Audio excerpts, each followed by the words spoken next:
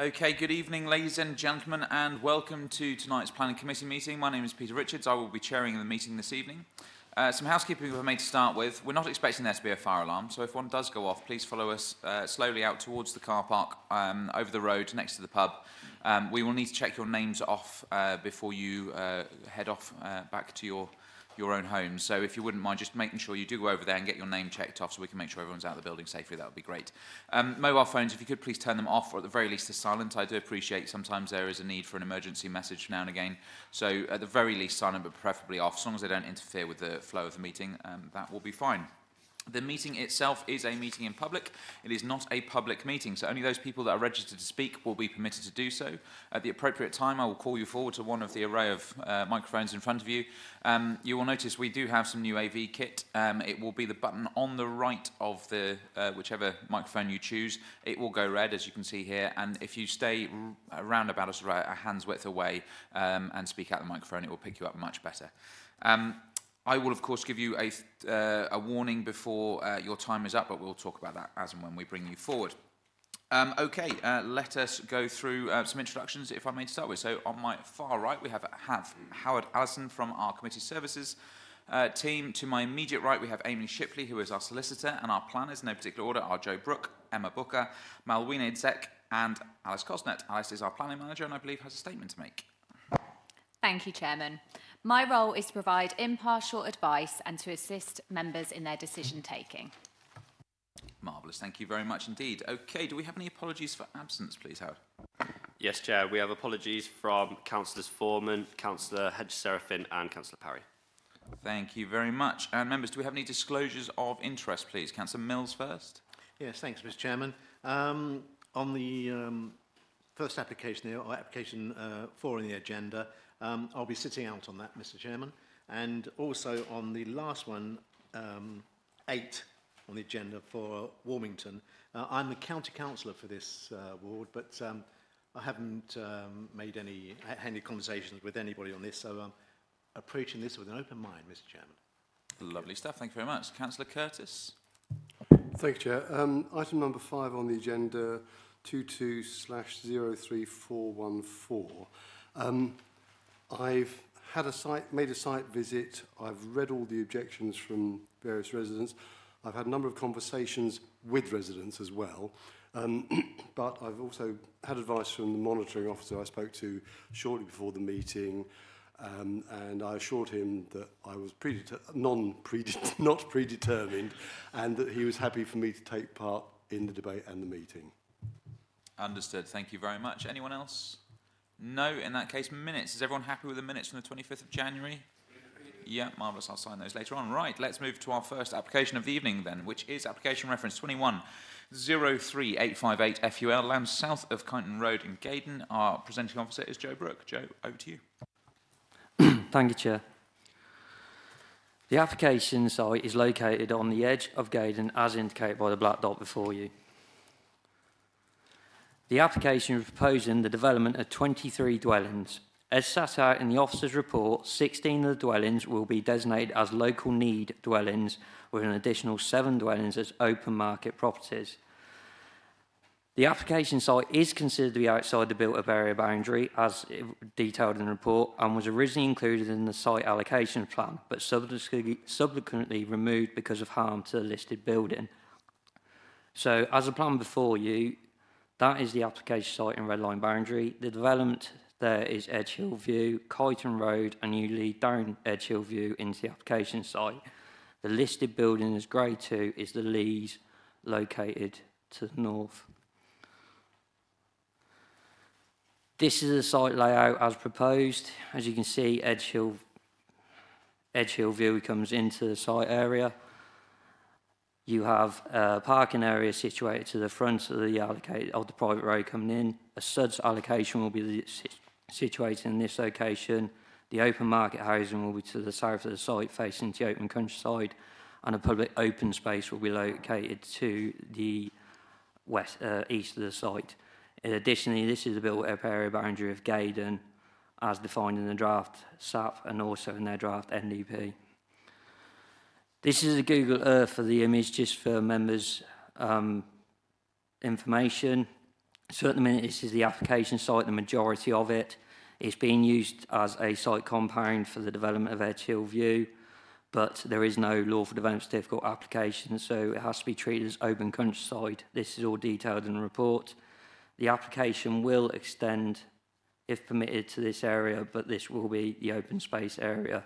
This building is the Lees, which is Grade 2 listed, and the associated gardens. This plan indicates where the housing mix is going to be. So housing associated rent is going to be situated within red to the front of the site. The shared ownership is in green, so located on near the boundaries of Gaydon Bilbao boundary, and also Type G housing, which is also part of the shared ownership. Owner-occupier at discounted sale, and the applicant has confirmed that that will be obliged for Section 106, will be situated within blue, and then the open market units obviously facing the open countryside, and they are in pink. This is a design of the dwellings. Fundamentally, the 23 dwellings will be constructed out of a mix of red brick, white render and grey roof slate, and will be set from 5.9 metres, these are the bungalows, to 8.8 metres in height for the 2 storeys. A brick soldier course is proposed over the windows with some brick arches with brick sills. The dwellings would also incorporate a mixture of fronted gables, however this is mainly to the 2-storey dwellings, open-ended gables and hip roofs, whilst the 2-storey houses are proposed with chimneys and front door canopies. So quickly run through the design. So here's more indicative images of the 2-storey and the bungalows. And finally the bungalow and also the 2-storey element with a sub down. So this is the compound site at the minute. As you can see, it is gated off for access, but the site is still relatively open, which shows there is some hard standing area, but lawfully that is open countryside.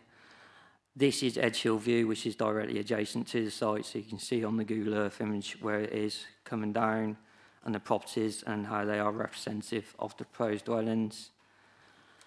This is the Grade 2 Lees, so that is circled in red there, which would adjoin the boundary, white rendered thatched roof.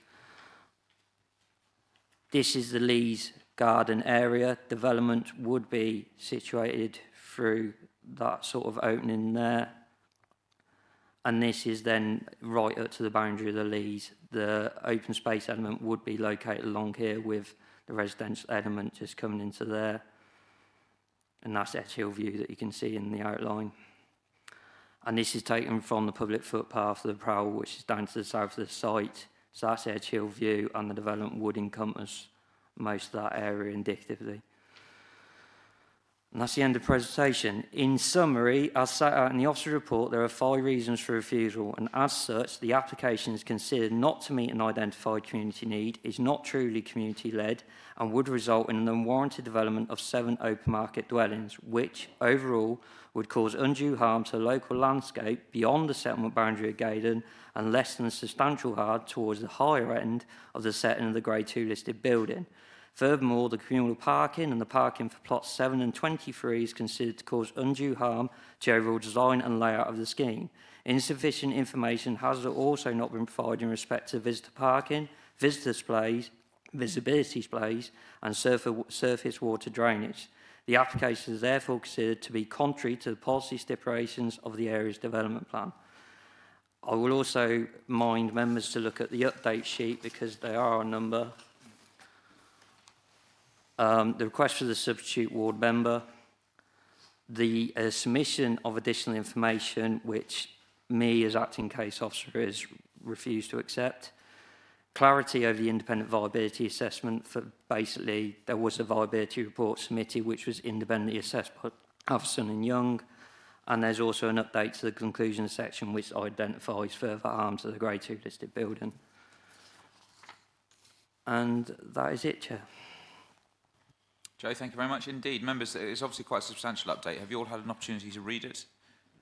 Yeah, marvellous. In that case, we will call our first speaker of the evening, who is Councillor Adrian Claxon of Gaydon Parish Council. Good evening, sir, and welcome. Now, as I said earlier on, you will have 3 minutes. I will give you a 30-second warning. Now, unfortunately, I did have a button that used to make a noise, but I think I've overused it and they've disabled it today. So I will have to speak over you. But as soon as you're ready, comfortable and settled, the time will be yours. Okay. Item 1, the Parish Council fully supports this application as it fully satisfies the needs of the recent housing needs survey that was carried out by the Parish Council. Item 2, the majority of the objections are from the residents of Edge Hill View, Phase 1, who were always aware that the Phase 2 was on the cards. Item 3, further objections from the Highways and Floodings Authority have been addressed and unofficially accepted by those authorities. However, the authorities have been denied the opportunity to accept them officially by the Planning Department. Therefore, if the committee is not minded to accept this application on the current information, we request that the decision be deferred until the committee is in possession of the latest information. I can confirm that is well within your 3 minutes, so thank you very much for that. Members, do we have any questions? Do you have any questions? Do you have any questions for our Parish Council representative? No? In that case, Councillor Claxton, thank you very much for your time and contribution this evening. Okay, we'll move to our next speaker, who is Julian Hardwick. Good evening.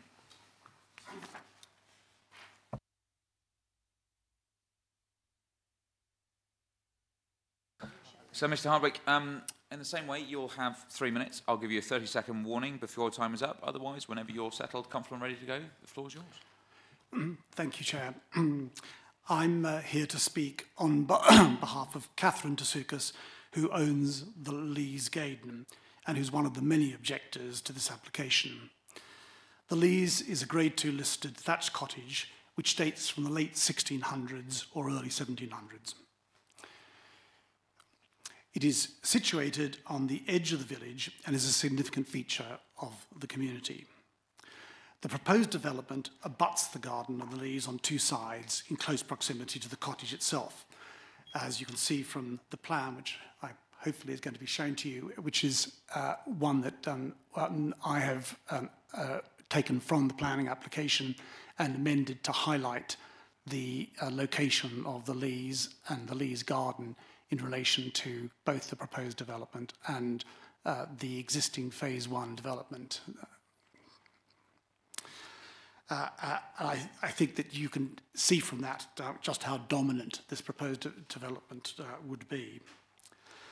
The whole of the proposed development is on what is currently open countryside outside the built-up area boundary of Gaydon. The photograph, which I think you're going to see in a moment, is taken from the garden of the Lees and shows the area which the proposed development would cover. Two separate, completely objective heritage assessments have concluded that a development on this site would cause considerable harm to the Lees. The first of these was by Purcell Consultants on behalf of Stratford District Council, which resulted in the whole site being removed from Stratford Council's site allocation plan. The second was undertaken by Stratford District Council Conservation in its comments on this specific planning application. I draw your attention to their conclusions, which are quoted on page 19 of the planning of the agenda, and which highlight the adverse impact this proposed development would have. Allowing a development of this scale would clearly be contrary to provisions of the National Planning Policy Framework by causing the upper level of less than substantial harm to the setting of a Grade 2 listed building. Moreover, there are a large number of additional grounds for refusing this application. While it purports to be a community-led scheme to meet local needs, it fails the key tests for such a development. It has been strongly criticised by Stratford Council's Development and Policy Enabler Officer, as you'll have seen in the Planning Officer's report.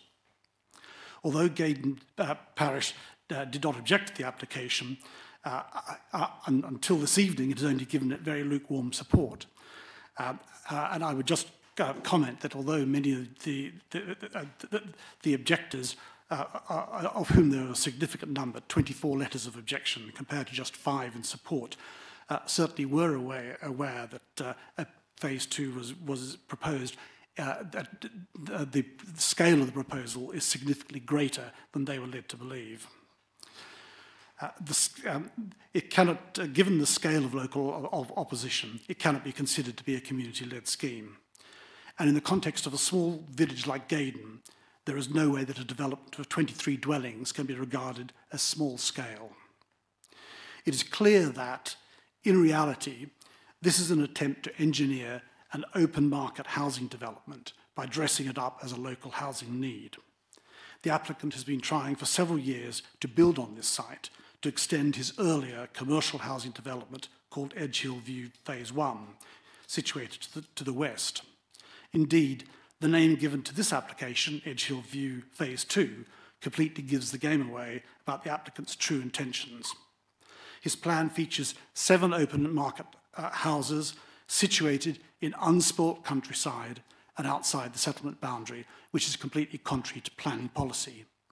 Moreover, this is in a village which has no need for any such additional dwellings given the available land supply. I endorse everything the planning officer has said in his recommendations and report, which amount to a damning indictment of this whole application. I hope very much that this committee will endorse his conclusions and refuse the application. Thank you for taking the time to listen to my presentation. Thank you very much indeed for that. And I'm going to have to make an apology. I said 3 minutes, whereas in fact you did have 6. Yes. And you have extended over the 3, but you are well within the 6. So I just thought I'd make that clear for everyone. Thank you. So they know. So apologies for that. Do we have any questions, members? No? In that case, thank you very much for your time and contribution this evening. Thank you. Okay, and our final speaker on this item is Mr. Peter Frampton, our agent. Thank you, Chairman. I doubt there is anybody in this room with a housing need. I envisage we all live comfortably in our homes.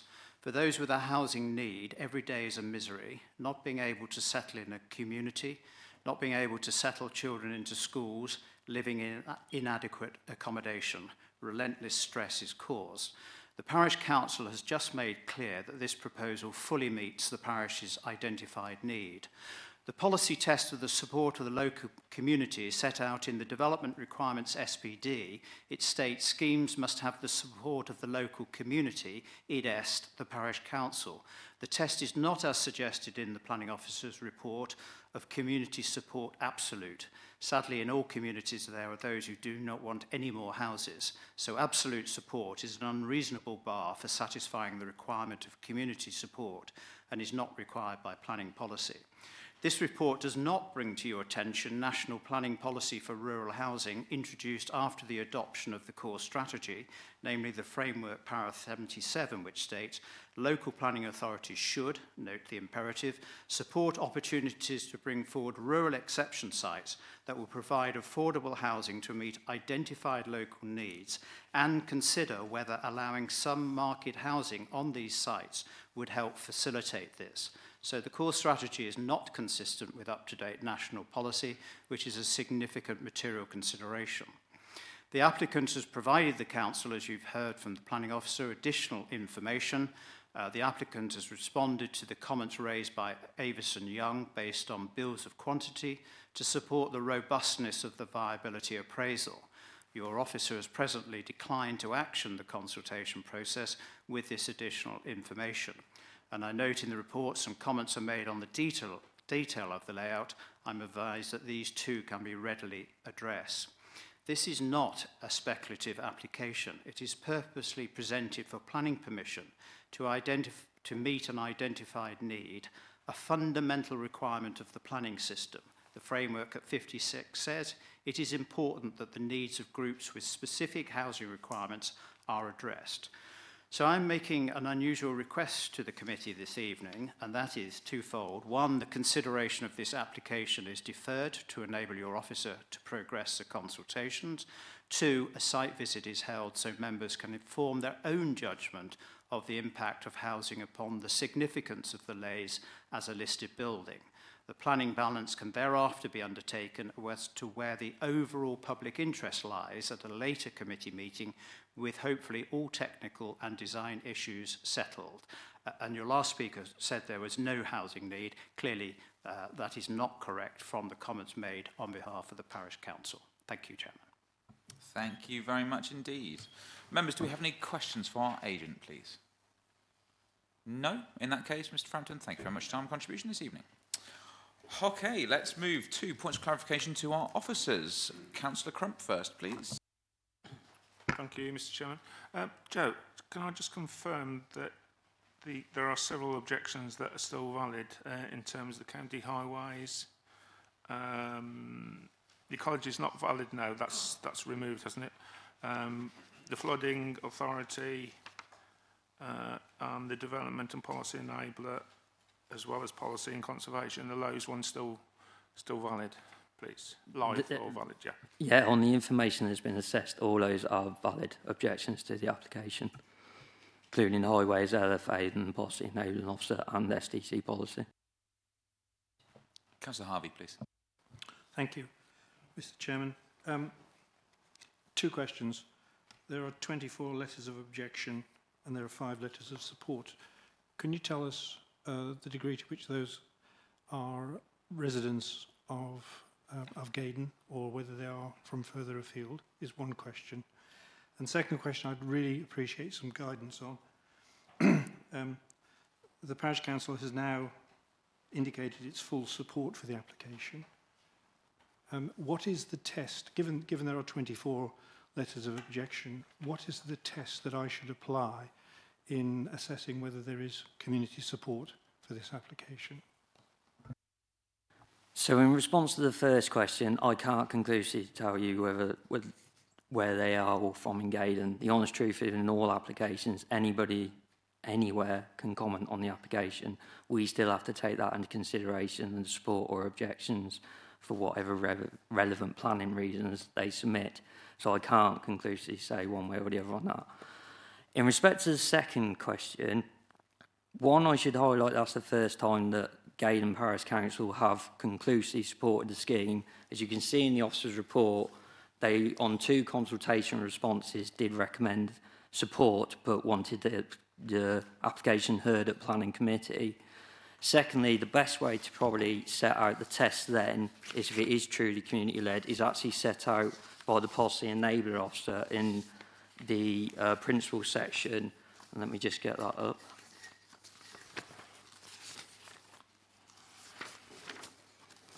Too many pages.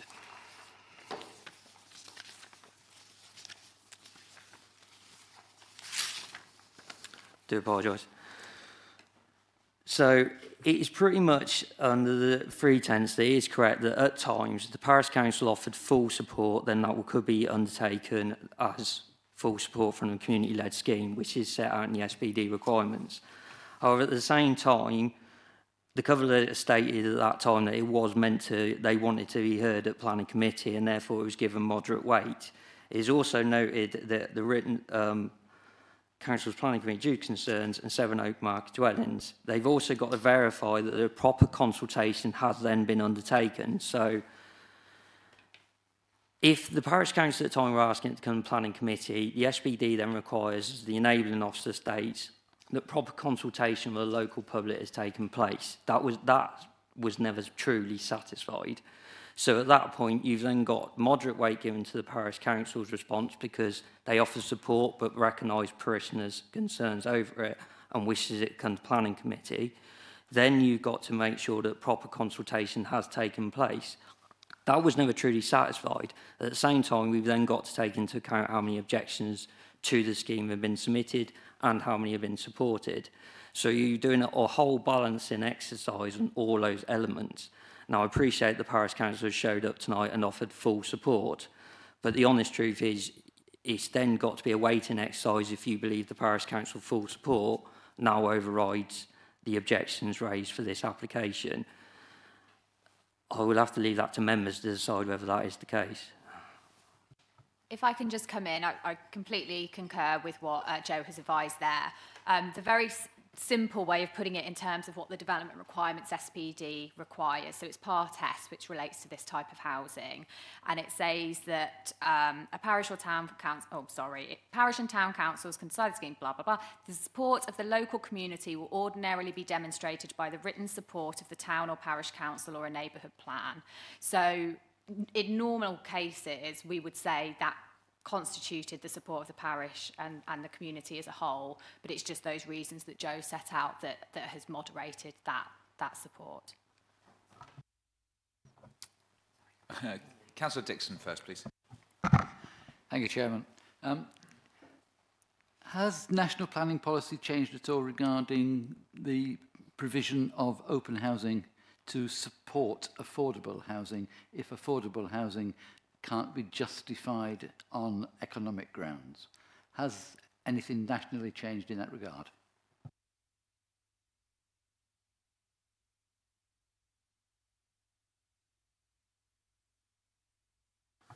So, Mr. Frampton is absolutely right, the national policy does state that, but at the same time, national policy states that you have to be in accordance with the area's development plan-led policies. The area's development plan-led policies are the policies that are set out in the core strategy. So unless there was a material, significant consideration to override them development plan-led policies, we do not have a supporting policy to have open market housing, even with the local needs element. And this has been further identified by SDC policy and the policy enabling officer. And that is in legislation, we have to follow the development plan unless material considerations indicate otherwise. Can I just follow on from that, if I may? I presume like a material consideration may well be the viability report, which is why we've had that and it has been assessed. Absolutely. Marvellous, thank you very much. Councillor Curtis, next, please. Thank you, Chair. Joe, you had a photo showing the view of the development from the Lees house. Could you just bring that back up? Well, actually, that one, can you, just for clarification, is this development on the patch that is green in that photo or on the brown land further beyond?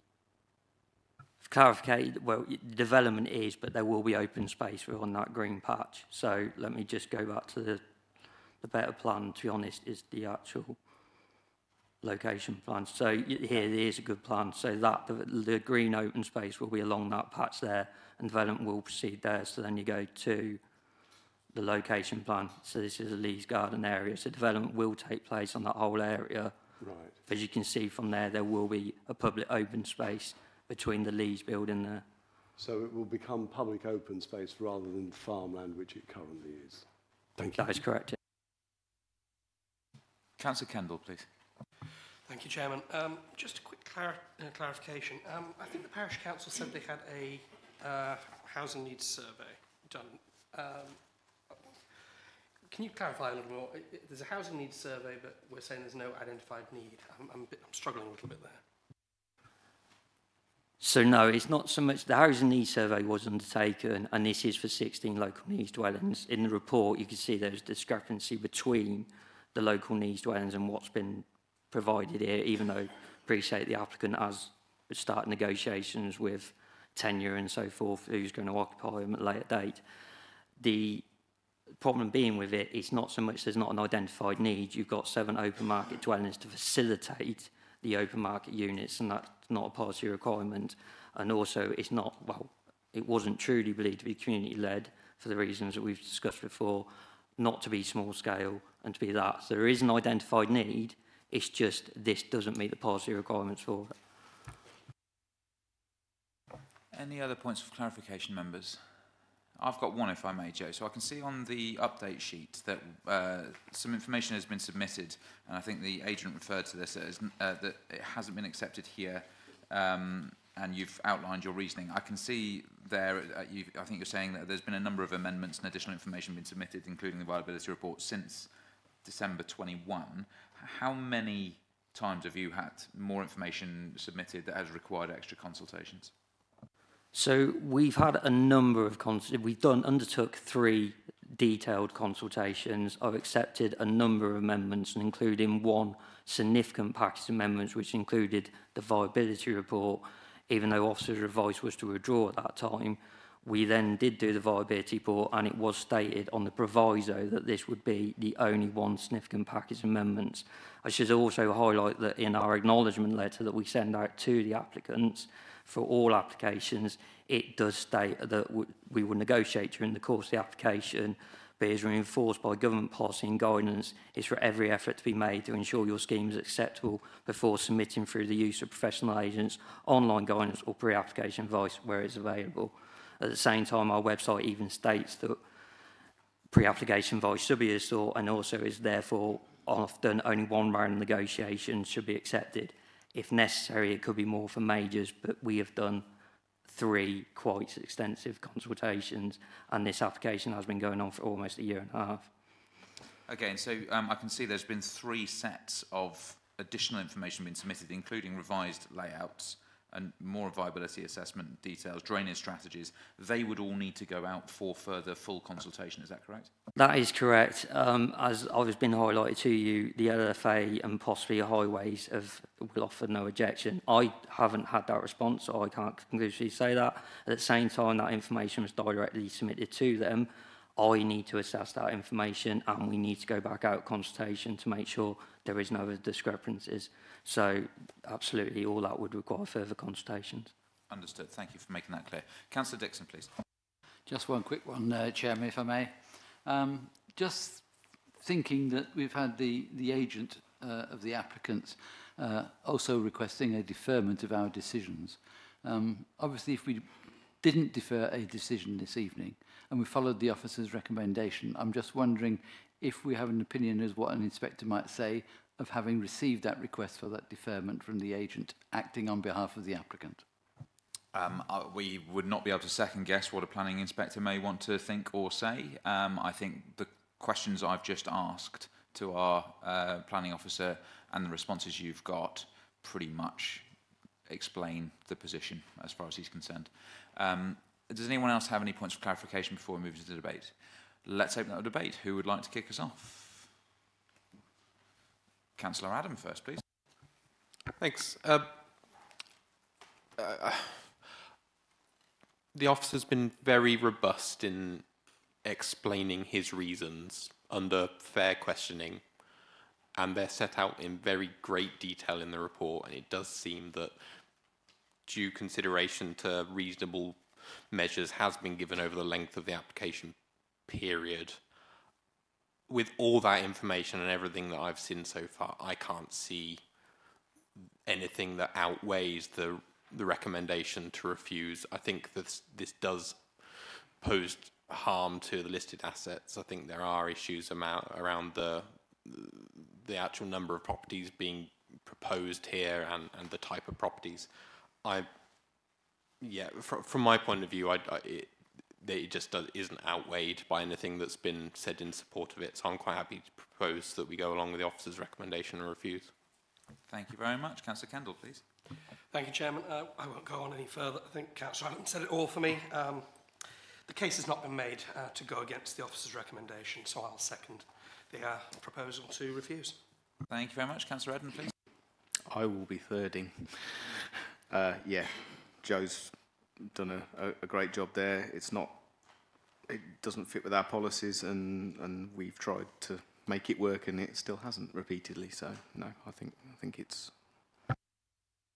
Councillor Crump, please. Yeah, again, very briefly. There's still several objections outstanding. There's anecdotal evidence that they've been overcome, but we haven't got that evidence in front of us. And I can only go on the evidence in front of us, and I will be supporting the officer's recommendation. Thank you. Councillor Harvey, please. Again, I go along with I go along with the officer's recommendation, but I did want to make one particular point. On the basis that this is a local needs, that it has to have local community support. And under questioning, the key word that came out for me in Alice's explanation was the word ordinarily. And it seems to me in this particular instance, the parish council seem to have been on the fence and actually now got off the fence in a particular direction. That's fine. but there are 24 objections, and in this context, 24 seems to me to be quite large, and I think in these circumstances, ordinarily is the key word. So I'm, for all the other reasons one could talk, can find in the report and that we've heard, I will be voting in support. Thank you very much. There's only two of you who haven't spoken. Don't feel the need to. Okay, in that case, well, I'll just chuck my thoughts in. I'm not going to go over what everyone else has said already because I can wholeheartedly agree, but what I would say is I think Joe has gone out of his way to be accommodating, and we still haven't been able to overcome the statutory objection. So I think this is a terrific report and well put together. Let's move to a vote. We have a proposal to refuse in line with the officer's recommendation. It has been seconded by Councillor Kendall. Could I have a show of hands for those in favour of refusal? That is unanimous. So committee therefore resolves to refuse application 2103858 FUL land south of Kyneton Road in Gaydon. Now, members, I forgot to mention earlier on that we do in fact have an item tonight that has no speakers on, which means we can delegate it. So I'm looking at, I think it's item 6 on our agenda, reference 2203-427 FUL and 2202-841 LBC. I'm assuming that given, well, in line with our constitution, with no speakers, that we can move to delegate. I'm assuming everyone's happy with that, in which case we will delegate that, both the LBC and the full application. Okay, now let's go back to application reference 2203-414 FUL, that is land belonging to 12 Clifford Chambers. Our presenting officer is Emma Booker. As soon as you're ready, Emma, and comfortable, the floor is yours.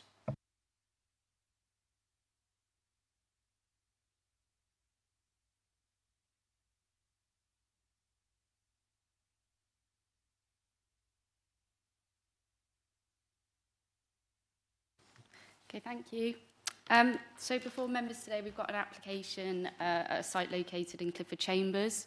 It's for the change of use of the land to a dog walking facility, and it's a retrospective application because the site is already in use. So on this plan, you can see the boundary of the application site in red, and, oh no, this isn't the plan, sorry. And in pink, the conservation area, and then you can see the listed buildings as well in red within that conservation area. You can see the residential built form to the south of the site, and to the north, it's bound by the River Stour. So this is the site in the context of the wider area. You can see Stratford town to the north. We've already seen this one, but just to highlight that the applicant also owns the dwelling on the south west, and then this little parcel that's in equestrian use. It doesn't form part of the application site.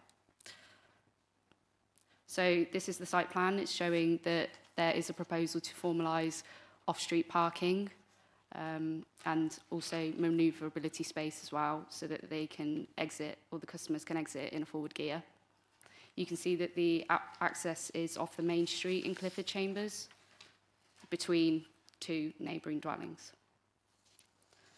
So this is an aerial photo just to show the relationship of the application site with the agricultural land to the north and the village to the south. This is just from a different orientation, so you can see the proximity of the site to the village.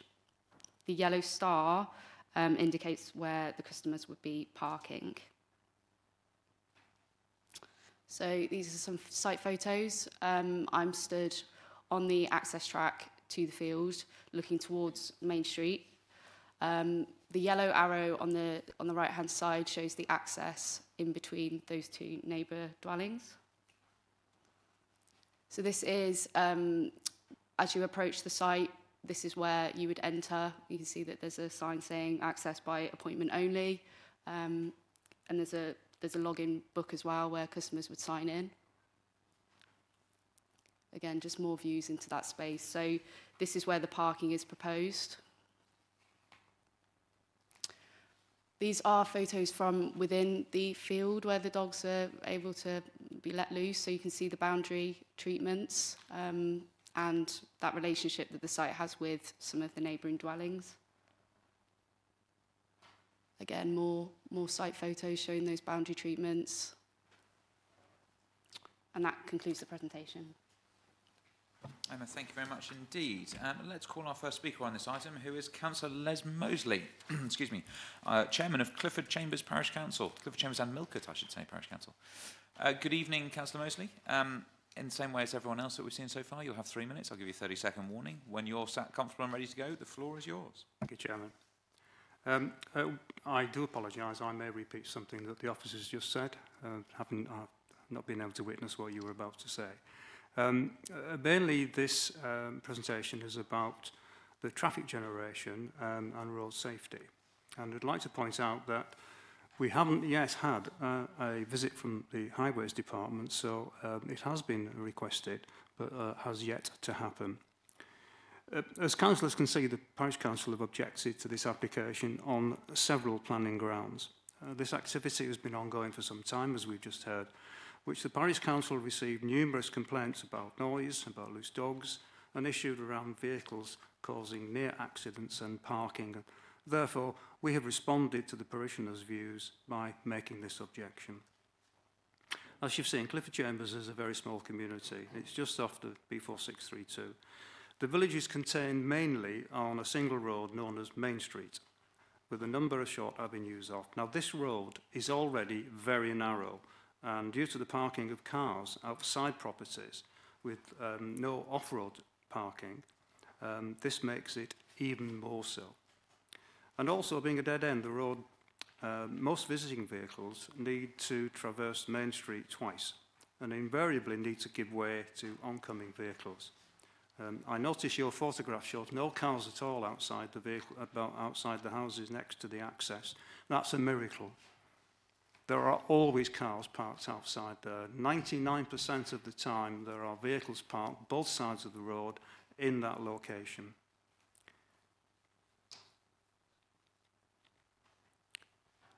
Access to the site, as you've seen, is very narrow. In fact, there's hardly room for more than one vehicle. There certainly isn't room for two vehicles to pass, and therefore any vehicle entering that access, meeting a vehicle coming the other way, which could be one of the residents' vehicles, would have to reverse out onto the main road.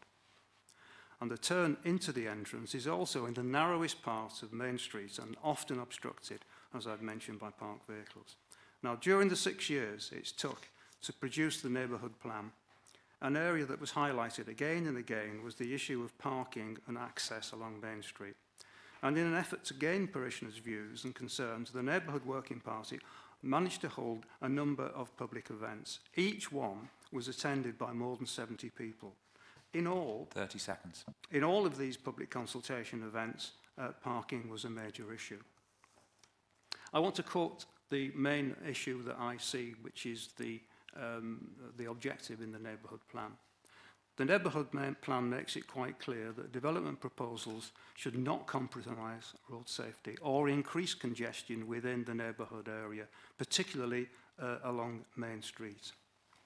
The Parish Council therefore asked councillors to refuse this application, and in doing so, we hope that you'll support the views of parishioners embodied in the stated objectives of the made neighbourhood plan. However, based on the fact that highways have not yet visited... I'm afraid you have gone over your time there, so I'm going to have to stop you now. Thank you very much. Members, do we have any questions for our Parish Council? Councillor Harvey, please. Councillor Mosley, can you tell me how many accidents there have actually been along that road? Well, in the village itself, the registered number of accidents, I don't have specifically. What we have had is a number of eyewitness accounts of near misses and of one motorcyclist having to brake and almost fell off his bike. The issue with that access is that to come out of it, you'll come out blind. There is no way you can see until you've brought your car beyond the level of the two houses that you saw. This means that pedestrians are at risk, and because of parked vehicles, which invariably are on both sides of the access, it is impossible to see until you brought your car 3/4 of the way out of the access. And that in itself we consider to be a very high risk.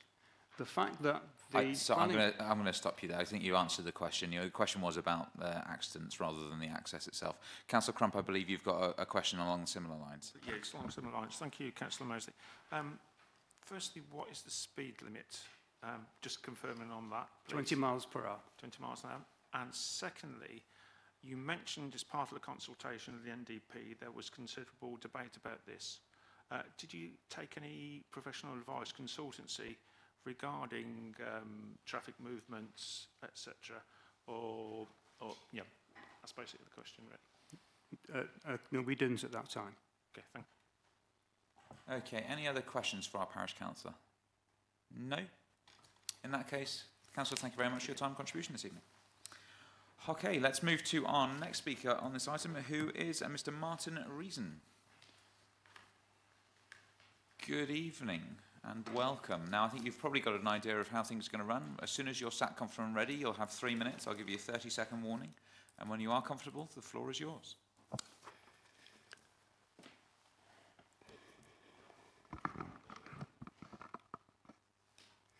Thank you, Chairman. My name's Martin Reason. I hold power of attorney for my elderly parents, whose property is Hampton Cottage, Clifford Chambers, which they've owned for over 40 years. It's situated immediately adjacent to the entrance to River Meadow and has been adversely affected by the unauthorised dog walking business, which has been escalating in scale of activity over the last 2 years.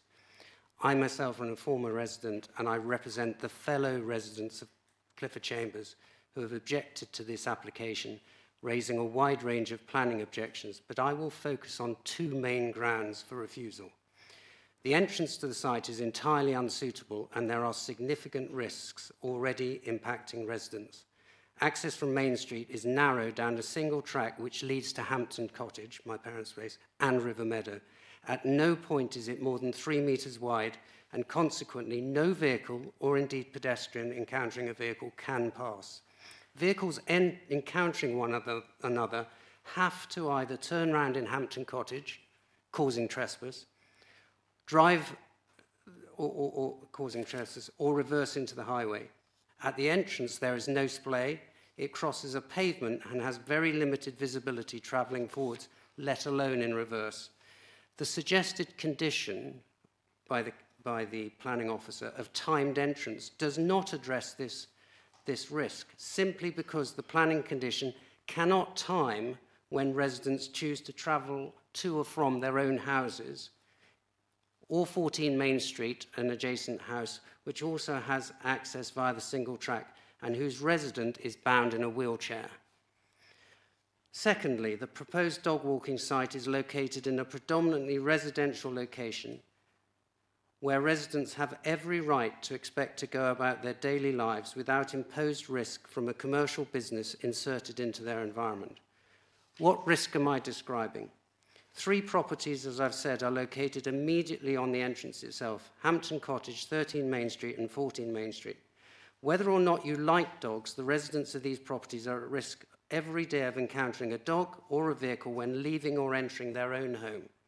In addition, there are over 25 properties whose gardens adjoin the site and who have cited evidence to STC of uncontrollable dogs gaining access to their own properties. More generally, local residents have also pointed to the already congested parking and traffic flow problems. 30 seconds. In summary, this application shouldn't be refused, not because we are anti-dog, anti-healthy exercise, or anti-commercial development. It should be refused because the site is located in an inappropriate residential location where the residents cannot be protected from potential harm, and because the access route is unsafe. That is why we're objecting, and that is why the parish council are objecting. Thank you very much indeed. Members, do we have any questions, please? No, oh, hang on, we've suddenly got 2 last-minute ones. Councillor Dixon first, please.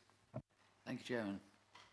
Mr. Reason, just to clarify in my own mind where your parents reside, because there's residents' vehicles on that track.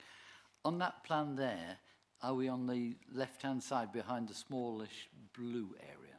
Yes, that is Hampton Cottage, and I also cited 2 other properties. The property 14 Main Street, which is on the other side of the track, that is the resident in that location is disabled, he has disability, he's severely impaired, and his only access into his own property is via that track. And he's wheelchair bound. You'll see on the screen now there's a cursor circling number 14, just so you're clear on exactly where it is. Councillor Curtis, please. Oh, you're done? Okay.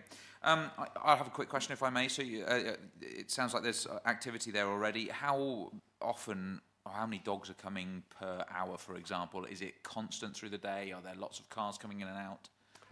I did submit a file of evidence, which was from my parents' camera on the outside of their house, which showed people turning in the drive because they couldn't get past, meeting in the drive, hiding from each other, instances where a dog walker would come, see that he was going to meet a dog coming the other way, go into my parents' drive and hide so that his dog didn't encounter the other.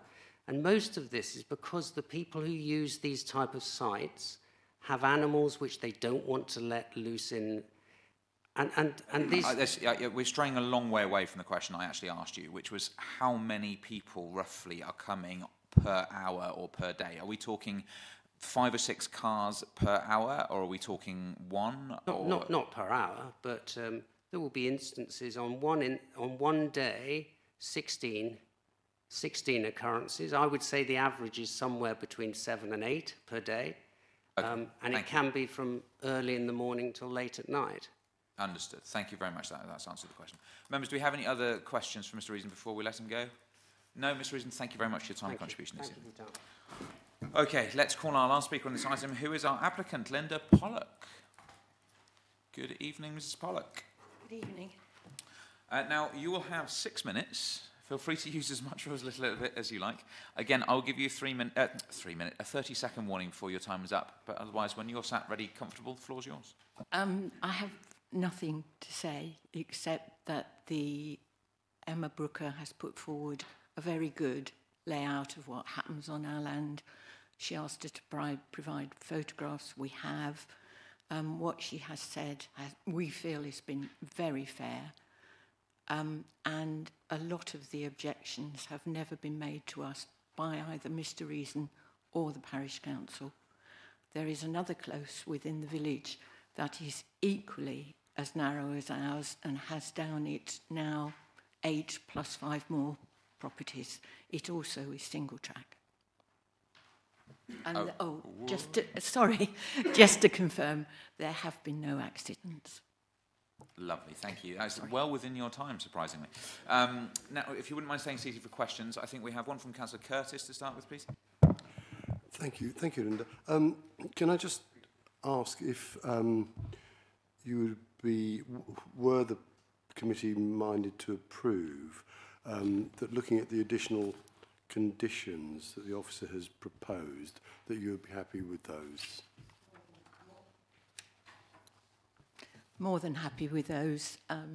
We did discuss the opening hours, and the only time they would be of difficulty is on the recommendation of charities and the RSPCA that dogs are not exercised during the high heat of the day, which means that they would have to come after that time. Thank you. Councillor Dixon next, please. Councillor Curtis beat me to the subject. Councillor Crump, please. Thank you. There was one of the objectors mentioned uncontrollable dogs. Have you been aware of any incidents of dogs turning up to your establishment being out of control or subsequently being out of control whilst they were there? We do get dogs that have been imported. We do get dogs that have been rescued. And we do get dogs that don't get on with other people. We do get dogs that come to be trained as a puppy. We get a lot of dogs from a charity called Dogs for Good, who we are volunteers for. They come for free. That is our part of volunteering for that charity and supporting that charity. The charity supports and brings forward dogs that help children with autism, onset dementia, and disabled people in wheelchairs. We provide free dog walking during the week for that. I think I'm going to have to stop you because in the same way that I did for our other speakers, we've strayed a long way from the actual question. Are you satisfied your question's been answered? Can I just have a slight follow-up, please? Have there been any incidents where members of the public have been put at risk by any of these uncontrollable, so-called uncontrollable dogs? We had one husky that took on the fencing, but I asked him not to come again. Because we have a booking system, I know who comes when. Lovely, thank you. Councillor Harvey, please. Good evening. Can you tell us anything about where your dog walkers live? And can you tell us how many arrive by car as opposed to arrive on foot? I would say 100% arrive by car. Sadly, Clifford Chambers is now on the dog walking recommendation footpaths book. So there are 30 dogs in the village that walk in the village. There are 3 publications that recommend walking in Clifford Chambers, not our field, just walking in Clifford Chambers. And this became apparent during COVID. We provided during COVID a very strict system which was recommended by the government that nobody came from further than 5 miles away. Lovely, thank you. Do we have any... Oh, sorry, Councillor Adam, you did put your hand up. Thank you, Chair. There was some, I think it was the Parish Council alluded to some cases where the neighbouring properties had dogs in their gardens. Could you elaborate if that's the case or not from your point of view? Again, as for the previous councillor, there was one case where the dog took on the fence. The owner was able to get it back. We asked him and he also offered not to come again. The terms and conditions and the photographs on our Facebook page of the area say how high the fencing is. There are other dog walking areas that have 6-foot high fencing. We didn't feel it was appropriate for our neighbours to have that. And by the way, we only have 5 neighbours, not 35 neighbours. Lovely, thank you very much indeed. Members, do we have any other questions for our applicant? No? In that case, thank you very much for your time and contribution this evening. Okay, let's move into points of clarification with our officers. Does anyone have any points to be clarified? Councillor Mills first, please. Thanks, Mr. Chairman. I wonder, there's been a lot made about the access to this dog walking area. Can you put it up again, please, on the photograph? And are they... That's the one. Now, is it going across a pavement or is it a drop curb? Do we know? I'd say that that's both. It's a drop curb and a pavement, yeah. We can't see because there's an arrow in the way, isn't it? Oh. Oh. There are other photos. Shall I go to the ones at the end? I can see through the... I can't see through the arrow, obviously, but I've got a quite close view here. It is a dropped curb, but obviously a drop curb is on a pavement. So there is a pavement that goes across, but it's a drop curb. I think it looks up to be a half an inch deep, if that helps. Thank you, Mr. Chairman. Pleasure. Councillor Curtis, please. Thanks, Chair. Emma, can you clarify, because a lot of it has been made of cars accessing the dog walking site. Can you just clarify how many properties are served by this track? So you can see that there's Hampton Cottage here at the rear. And then that would be it, I think. I think, isn't that 2 properties? Hampton and 14. So I suppose my point really, Chair, is that there are probably at least a couple of properties down that track. So vehicles are going up and down that track anyway to serve the properties. Yeah. That's correct. Yeah. Yeah. No problem at all. Councillor Harvey?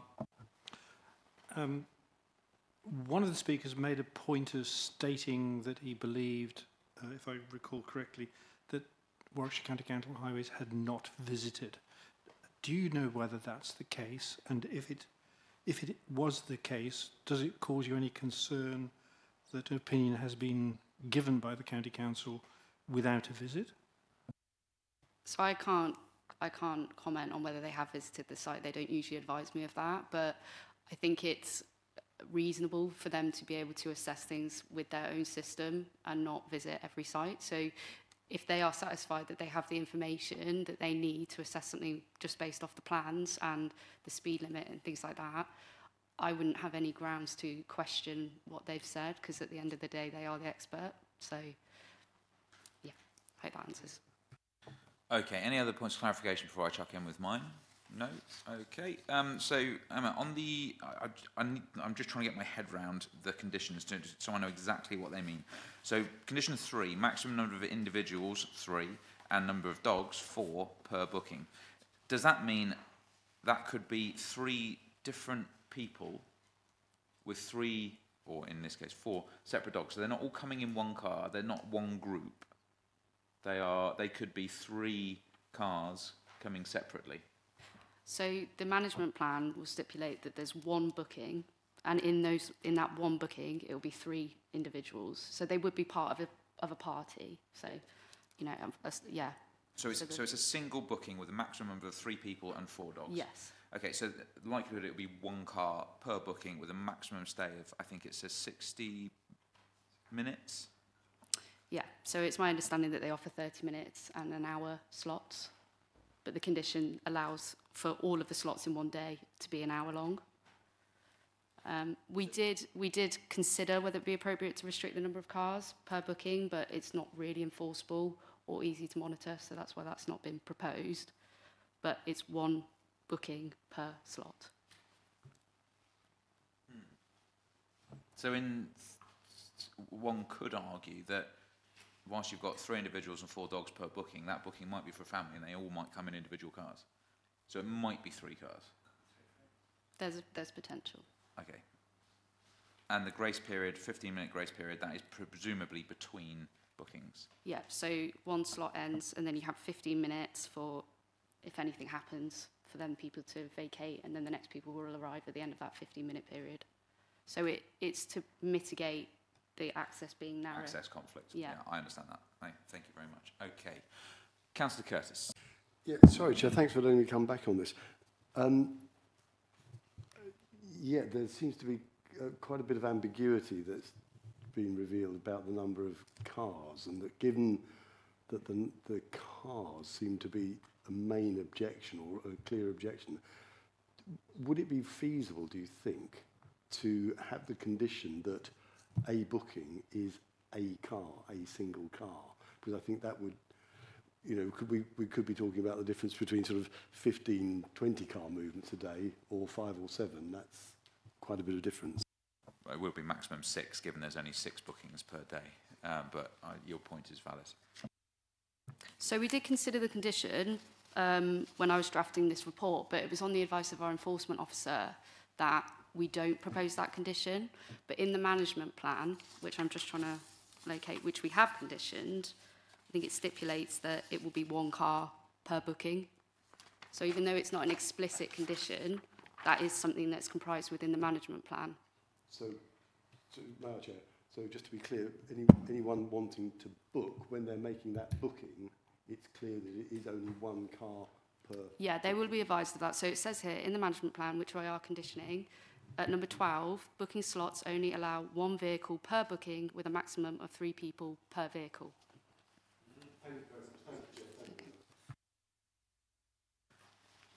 Okay, I think everyone's done with points of clarification. Yes, let's move into debate. Who'd like to kick us off? I'm going to point a finger. Councillor Kendall, please. Thank you.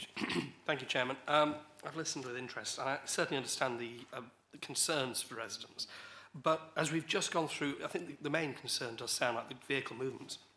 I think that's been really well tied down by the officer here. And I don't think it's going to cause the level of disruption that people fear. I understand the fears. They're completely logical fears to have, but I don't think it's going to cause those, the traffic movements to be particularly difficult at all. So with that in mind, I'm in favour of supporting a local business, so I will propose we grant the application. Thank you very much. Councillor Adam, please. Sort of mirroring the first application, I'm quite happy to support second that proposal. I think Councillor Kendall outlined that perfectly. I do appreciate the concerns from the local community, but I'm not convinced that they will be realised as much as is feared, based on the work that's gone in to ensure that. So yeah, very happy to support on this one. Fabulous, thank you. Councillor Curtis, please. Thank you. I would be, were we minded to support, I think the conditions are good. What I wouldn't want to see would be, and I accept the applicant's concerns that if it's a very, very hot day, you shouldn't take dogs out today. But I think for residents, were we minded to approve, being certain in the knowledge that these are the hours from whatever it says in the conditions, 8 till 5, whatever, and that they are not variable. And I think if it is a very hot day, then I think that's just unfortunate for the dogs. But I wouldn't want to see that condition varied for different weather conditions. I mean, I understand what you're saying. The difficulty for me is that it seems to me like you're preempting a future application, which is not what's in front of us, to vary. The reality is what we're looking to either agree to or refuse today has a clear set of timings, and those are the conditions. Good. If something comes in the future as a vary, we'll look at it and the merits of it at that stage, but I'm not going to start trying to preempt. Unless anyone else wants to dive into the debate, because I think we've pretty much covered everything, we will go to a vote. So the proposal is to grant, in line with the officer's recommendation. Can I have a show of hands for those in favour, please? That is unanimous. So committee therefore resolves to grant application 2203414 FUL, land belonging to 12 Clifford Chambers. Marvellous. Thank you very much indeed. Let's move on to our next item, which is application reference 2203314 FUL, garage blocks in Bishop's Itchington. Our presenting officer in just a moment will be Malwina Itsiak.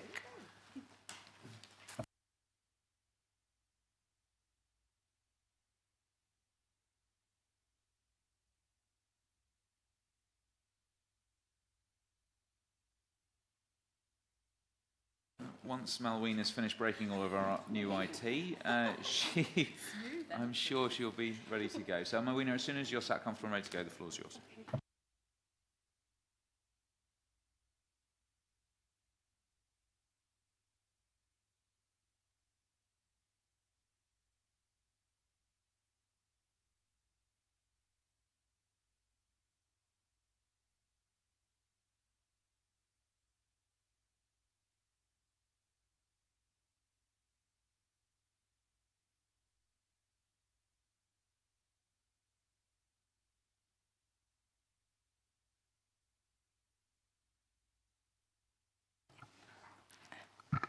Okay, good evening. So this application is located in Bishop's Itchington. It's a former garage site located within the built-up area boundary of Bishop's Itchington. The site is accessed by the existing access of Starbold Road, and a public footpath runs adjacent the eastern application site boundary just over there. And as you can see on this plan, the site is surrounded by residential dwellings.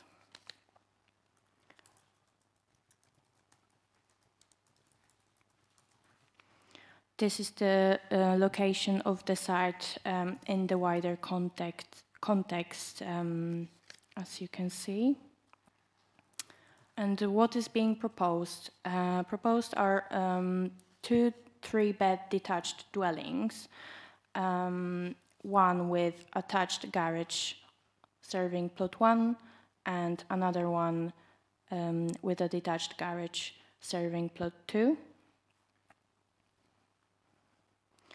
Here you can see the proposed plans and elevations. On the left-hand side, you can see the proposed dwelling on plot 1 with the garage attached.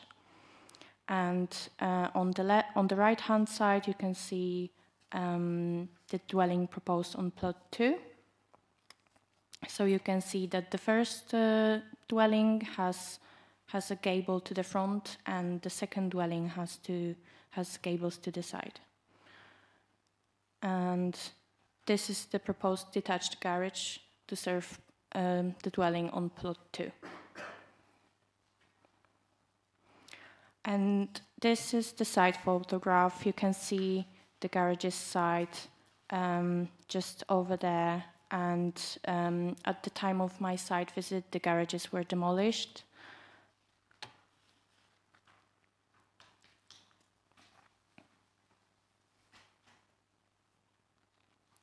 This is the site.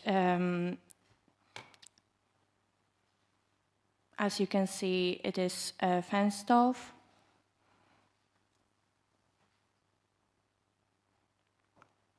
And the public footpath runs adjacent this fence in the rear over there. So the dwellings the front elevations would be there. This is the site here on the top photo as seen from the public footpath. You can see the dwellings in the rear. And this photo shows the area to the rear of the dwellings near the accessway. So these are the dwellings near the accessway to the north of the site. And just a little bit of a background. There was an application for 2 dwellings, 4-bed dwellings that was previously withdrawn, and there were some issues related to impact on the residential amenity that have been addressed by amendment, and it has been considered that the proposed dwellings are on balance acceptable and within the guidelines. Okay, I think that's all. Thank you. Malwina, thank you very much indeed. Let's call our first speaker on this item, who is Adam Dugmore, Chairman of Bishop's Hittington Parish Council. Good evening. Thank you for your patience.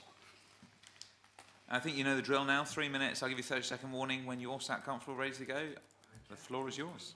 Push the button on the right. Okay, good evening, everyone. 7 residents have written objections outlining their legitimate concerns about the negative impact that shoehorning these houses in will have on their residential amenity. They have modest south-facing gardens, which they currently enjoy, but they will be overshadowed by these new dwellings. While the report asserts that the 13-metre separation can be achieved, this is based on the back walls of the upper storey rooms, not the ground floor spaces, which extend a few metres closer, reducing this to only 10 or 11 metres, possibly 3 metres less when one considers the actual back wall, the wall of the garage being proposed on plot 1.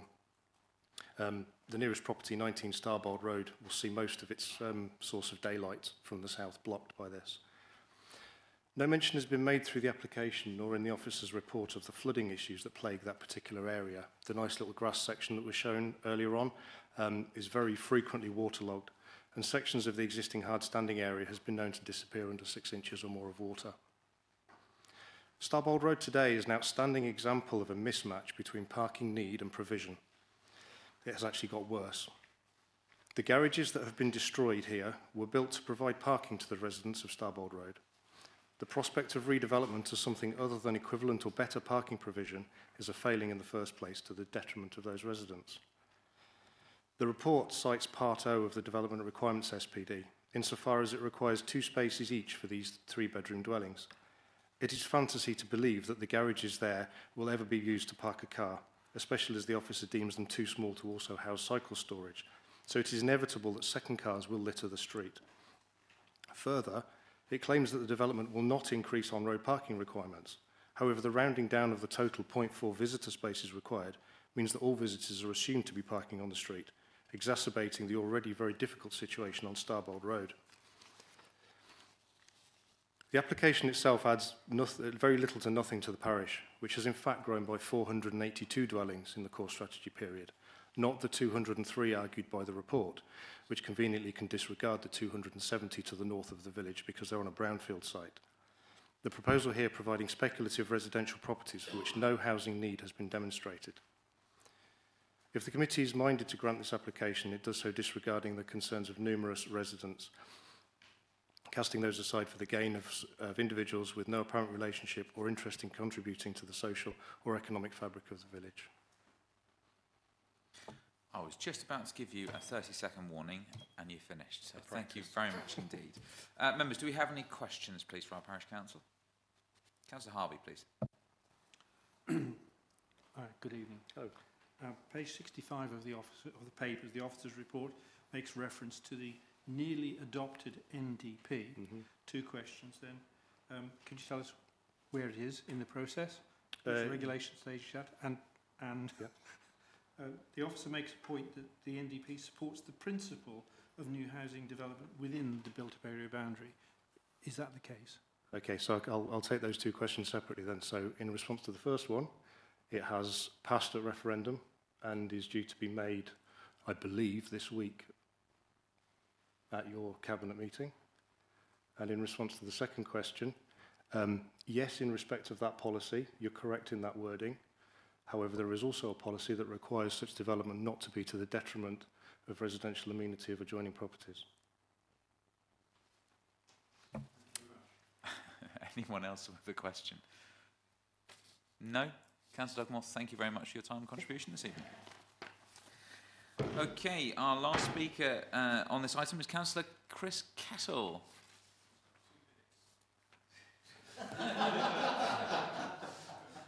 What's that for? Do come and sit down, Councillor Kettle. Councillor Crump is having a joke at your expense, but I shouldn't worry too much about that. This is a serious meeting. I should treat it with the decorum which everybody else does. So, Councillor Kettle, you will have your usual 5 minutes. I'll give you a 30-second warning before your time is up. Use as much or as little of that time as you wish. Otherwise, when you're ready, sat comfortable and good to go, the floor is yours.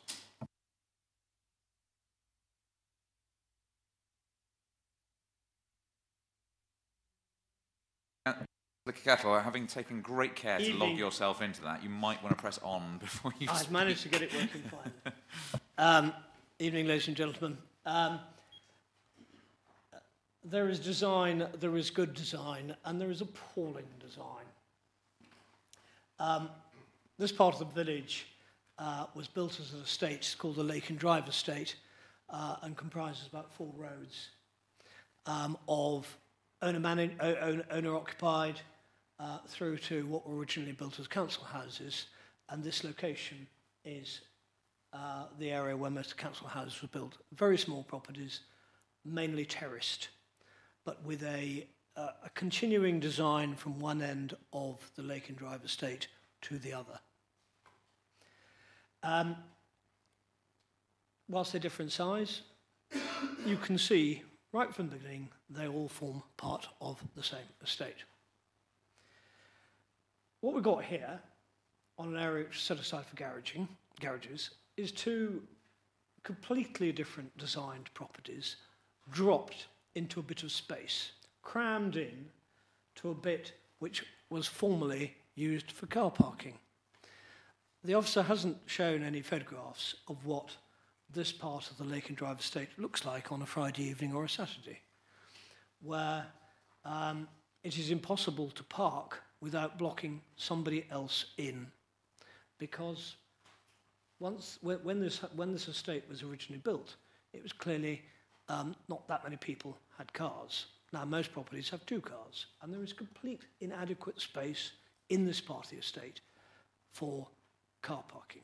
It has been suggested to the parish council they might like to build a multi-storey car park. This is a serious proposition put forward, mainly because around the Lake and Drive Estate there is no spare room for parking. What we're doing here is we are taking away garages, some of which were not used for car parking, but sorry, Mr. Chairman, do you want to wait while you have a chat? I was getting advice from my officers, which is a normal course. If you want to carry on with your bit, that would be great. Thank you. I didn't want to lose my thread, that's all. What we lost the car parking areas, and not only that, is we're now going to replace it with more car parking. And that is a major, major problem, because I can tell you one thing, the sill payment we might get will not provide a multi-storey car park. Other things about the design, it's very clear that garages should be subservient to the main property, and yet one of these garages is sitting in front of the property. Since when did that become acceptable? It has never been acceptable, but we're now saying it is in this case because it is behind some other properties. But every other property, the main building is not, the garage is not subservient to the main building and sticks out in front of it. So my concern here is all about the design and the car parking. I pick up Councillor Dugmore's comment about flooding.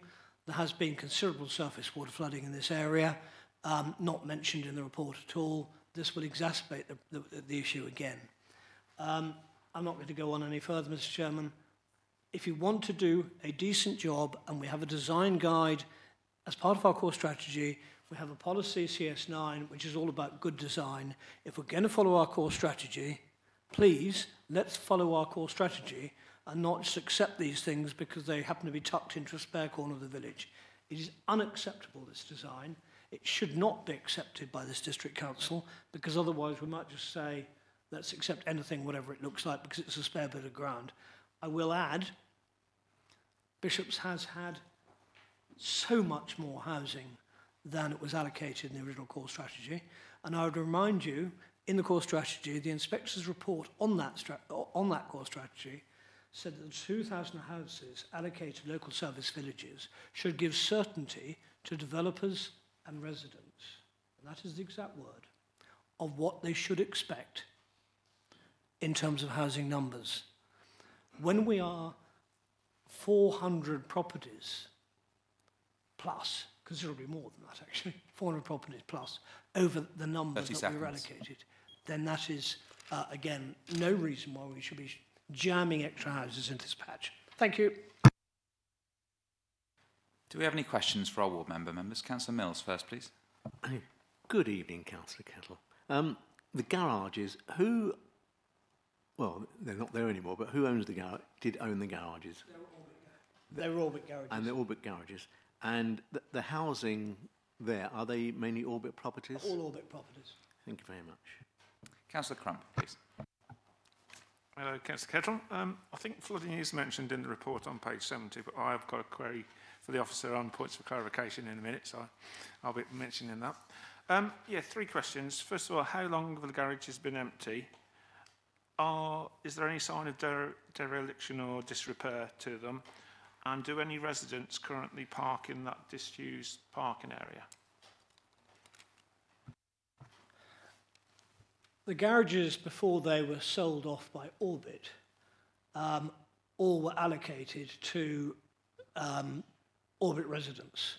And under the Orbit agreement, they could be given notice and were given notice some years ago to vacate those properties. Some were clearly used for non-garaging purposes. They were used for storage. Some were not. Some were used for garaging because that's what they were designed for. They were knocked down. I can't quite remember when they were knocked down. Councillor Dugmore might be able to tell me when they were knocked down, but clearly they were knocked down. They weren't in very good state of repair because Orbit hadn't spent any money on them. And some of the 2 were not actually terribly safe. But that does not remove the fact that it was an area allocated for parking for these properties in the 1970s when the Laking Drive estate was built. I remember it being built. And we are, with the stroke of a pen, at risk of removing a really important area of parking for those residents at this end of the village. Councillor Curtis, please. Oh, just bear with me, Councillor Curtis. Sorry, Councillor Crump, you've got a follow-up, have you? No, one of my questions wasn't answered. Do any residents currently park in the disused parking area? I'm going to work on the basis that the photo that we've seen shows that they've been knocked down and it's fenced off. The answer is no. Oh, that's all right, fine. Councillor Curtis, please. Thank you very much. Thank you, Councillor Kettle. Obviously, Orbit have removed this parking provision Can you just clarify whether or not Orbit made any other provision in place of these garages that were knocked down? No, when those garages disappeared, the residents were kicked, or the tenants were kicked out of that area and made to park on the street. I mean, it's quite a narrow cul-de-sac, and if I'm visiting people in that part of those villages, I know I park and I block about 10 people in and leave. You can't go into a house because you know somebody might want to move out. That is how serious the parking problem is in this area, and this proposal is going to exacerbate that considerably. It may not be the greatest things, but for the residents of that part of the village, this is going to create a significant bigger problem for parking than has already been the case, and it's pretty bad already. Okay, Councillor Harvey, please. Can I just ask you, good evening, Councillor Kettle. Could I just ask you to explain that? I'm sat here thinking whether this particular site is developed or not, the parking problems that there are in the vicinity are the parking problems in the vicinity. So could you explain to me how, if consent was given and these two properties were built, could you explain how you think the parking problem would be exacerbated?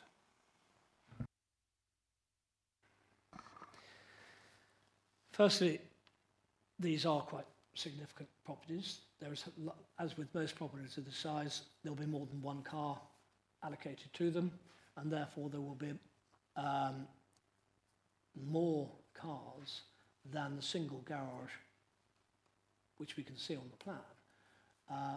There'll be a demand for a greater number of spaces than there actually is available on the property. Therefore, those cars are going to have to go somewhere else. The area that is currently, or was currently the garage area, was an area where people were able to park. Now that is no longer going to be available for that because they're going to have houses on it. So where, what is going to happen to that space? It is lost as a facility to the village. Councillor Harvey, you don't look overly satisfied with the answer. I mean, has your question been answered? It's been answered. Marvellous. Let's move on then. Does anyone else have any questions for our ward member? No? Councillor Kettle, thank you very much for your time and contribution this evening. Members, let's move to points of clarification with our officers. Who would like to kick us off? Councillor Adam first, please. Thank you, Chairman. It was alluded to by the parish councillor that the distance from I think it was plot 1, the building itself for the house was met the minimum distance requirements, but that the garage, I think, didn't. Are you just able to elaborate whether that's the case or not, please?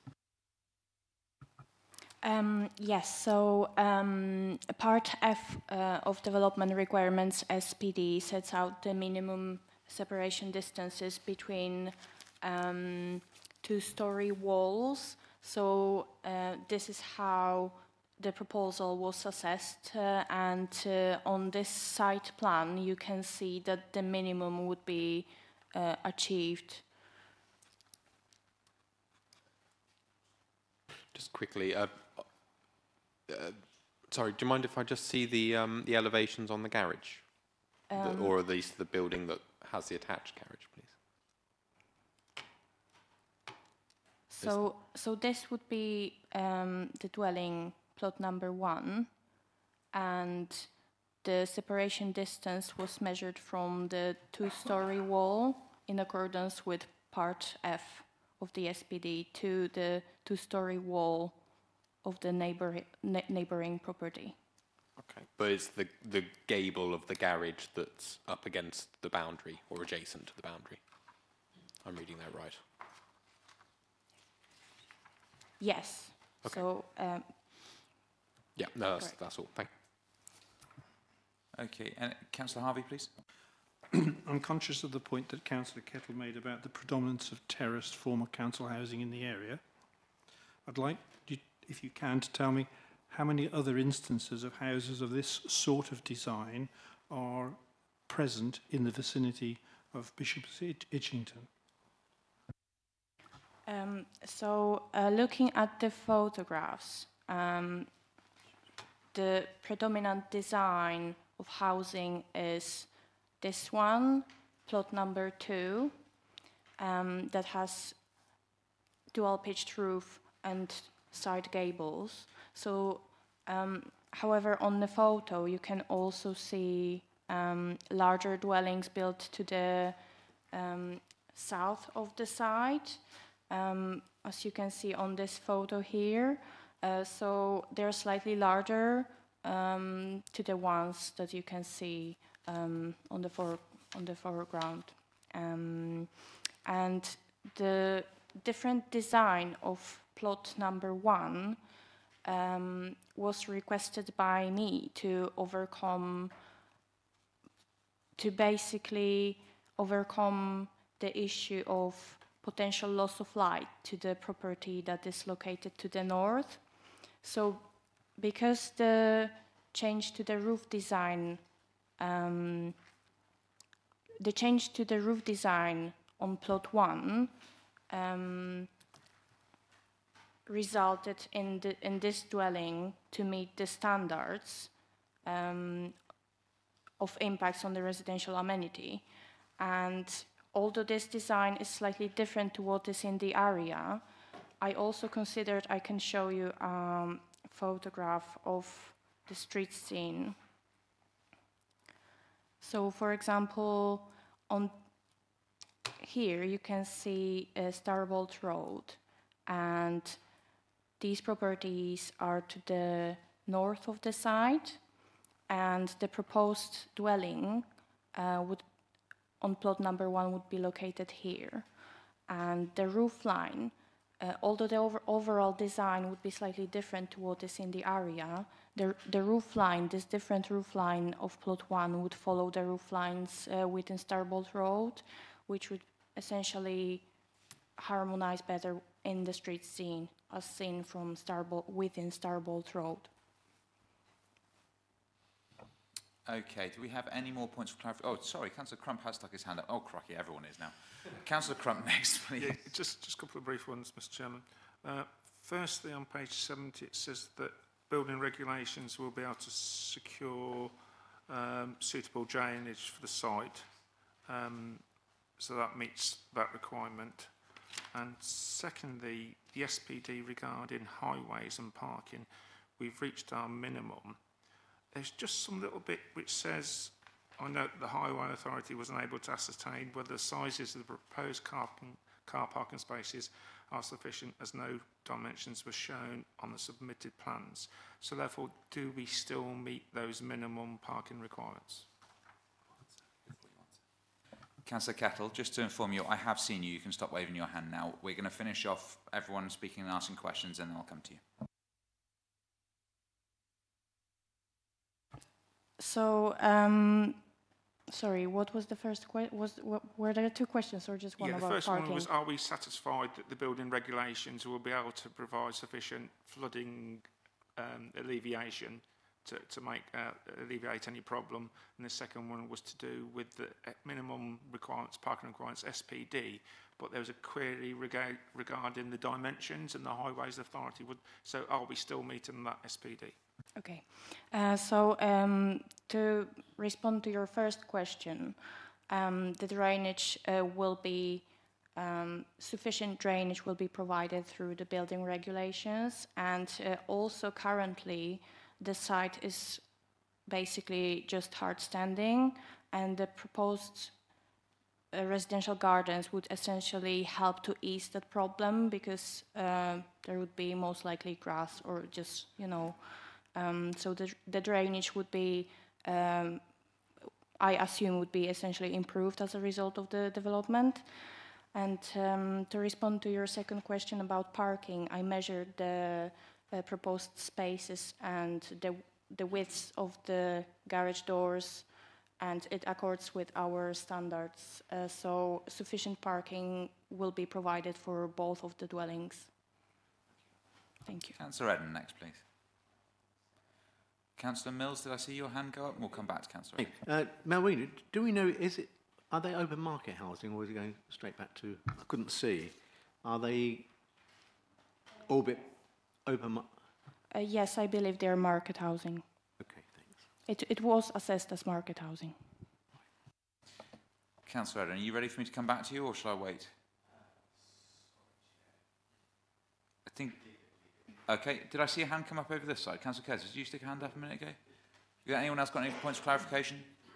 Now, Councillor Kettle, you've stuck your hand up. Just to remind you that we can only call you forward for, to clarify a point of fact. Is that what you're coming to clarify? If you're going to speak, I need you to speak into a microphone, but I need you to confirm that it's going to be clarifying a point of fact. Yeah? Clarify a matter of fact, Mr. Chair. Okay. The question was asked by Councillor Harvey as to whether there were any other similar properties to these two being proposed. I mentioned this is part of the Lake and Drive estate, where all the properties are an almost identical vernacular, obviously with more detail on the bigger properties compared to the smaller ones. The planning officer has related to a different estate which faces in a different direction, that is somewhere away, where again all those properties, they're different to the Lake and Drive estate, but there is a similar vernacular among all those in that estate. There is nowhere in this part of the village, in fact there is nowhere in the whole village where you've had two properties parachuted into a small spare patch, as Councillor Harvey asked. It has not happened anywhere else in this village.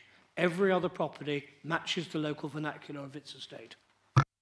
Okay, thank you very much.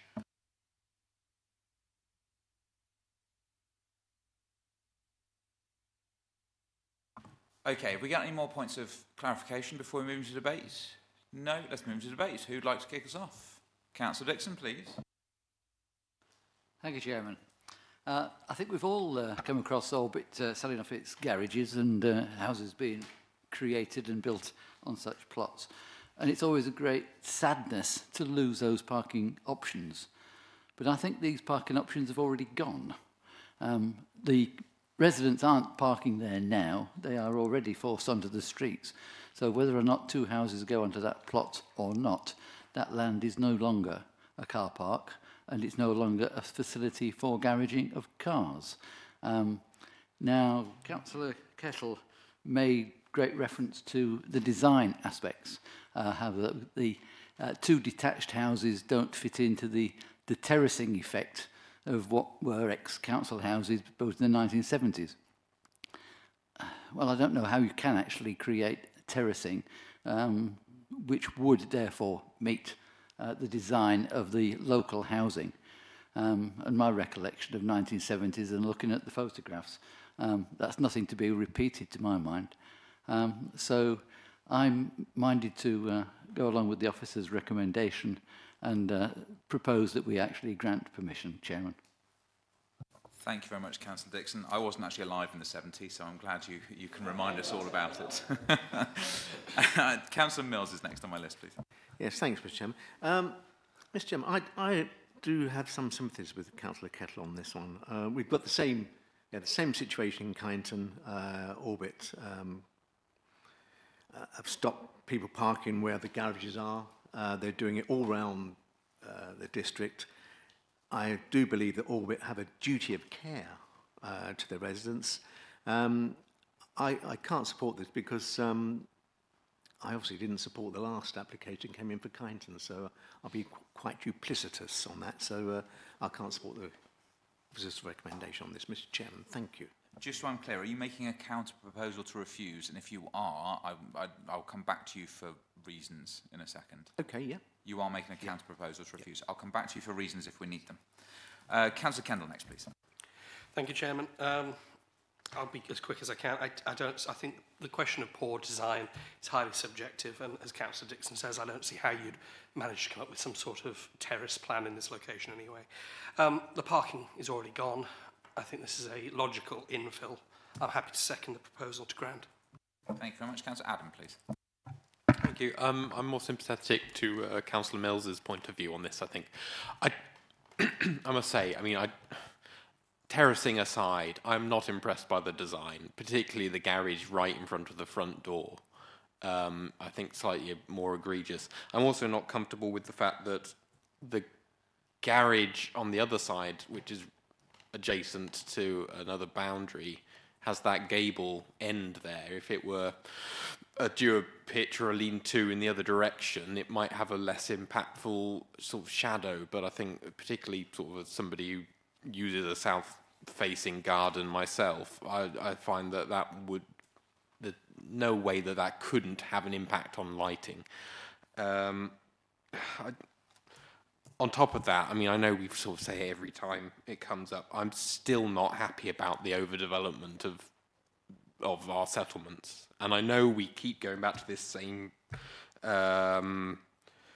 inspector's report comment, which I've seen a number of times. But I mean, I know Bishop's Itchington, and it has had a huge amount of development, and the satellite development near it does count towards that, and the development of the area and the amenities that they require.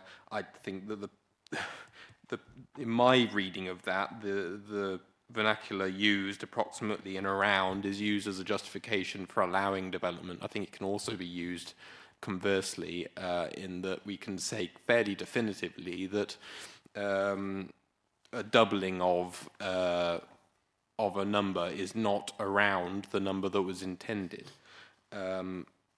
I'm really not comfortable with this based on how it is. I think there are infills that work on these sites. I don't like them necessarily, but we do see them. I think the parking issue is one that I am concerned about as well, particularly as the garages and even the parking spaces aren't sized for the Highways Authority to really comment on. I'm happy to second Councillor Mills's proposal to refuse, and if we need more robust reasoning, then I'm happy to try and provide that as well. Thank you. Okay, thank you. Just so we're clear, we have the proposal to grant was seconded prior to your seconding of the proposal refuse, so that will be the vote we have first. If that fails, I will then make sure that we get our full reasoning from the two of you. Okay, Councillor Curtis next, please. Thank you very much, Chair. Councillor Adam has been extremely eloquent. I agree with pretty much everything he's said, but particularly about the overbearing nature over the garden of that north garage, and that doesn't seem to have been fully, the nature of that doesn't seem to have been fully taken into account in the officer's report. I think it's more serious than is alluded to in the report. Thank you. Okay, thank you. Councillor Harvey? I'm inclined to support Councillor Dixon's point of view. The question of parking, the statements from the case officer and Councillor Kettler are diametrically opposed. It strikes me that the parking has been lost. The parking that's required, generated by these two houses, is self-contained within the site. This site has to be used for something. The neighbourhood development plan supports housing development. It's within the built-up area boundary. We can have a discussion about design. The officer has considered it. You could argue that it's almost impossible to put a design together that fits in with a series of terraced houses. You could make the argument that these two sites, these two properties, sit better with the properties to the south. It may not be a perfect application, it may not be an ideal solution, but on balance, I take the point of view it merits support. Okay, thank you very much. Anyone else before we go to a vote? Okay, so the proposal is to grant, in line with the officer's recommendation made by Councillor Dixon, seconded by Councillor Kendall. Can I have a show of hands for those in favour of granting, please? 6. And those against? 3. The committee therefore resolves to grant application 22-03314 FUL garage blocks at Starwell Road in Bishop's Itchington. Now, members, we've been going for an hour and 45 minutes. I've drunk too much coffee, so we are going to have a 2-minute pit stop, and we'll be back here as quickly as possible, please.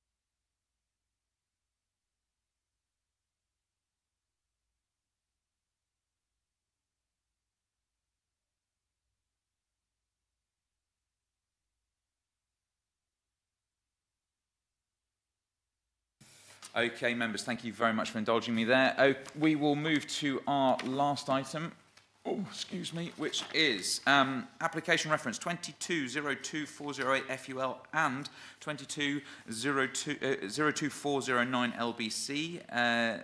This is in Warmington, and our presenting officer is once again Malwina.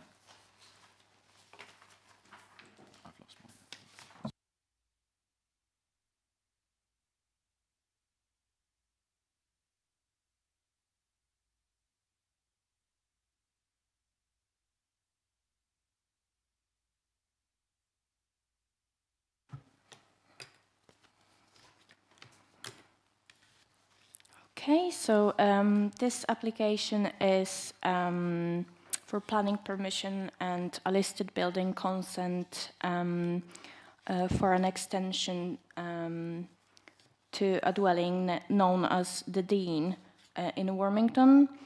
Here on this slide you can see the application site in the wider context. The site is washed over by the conservation area and AONB designations. And as you can see on this location plan, this is the main property which is grade 2 listed. And it also includes part of the listed range here. However, the works are proposed to the main dwelling. It is proposed to demolish the existing single-story extensions to the rear and replace with a 2-story extension.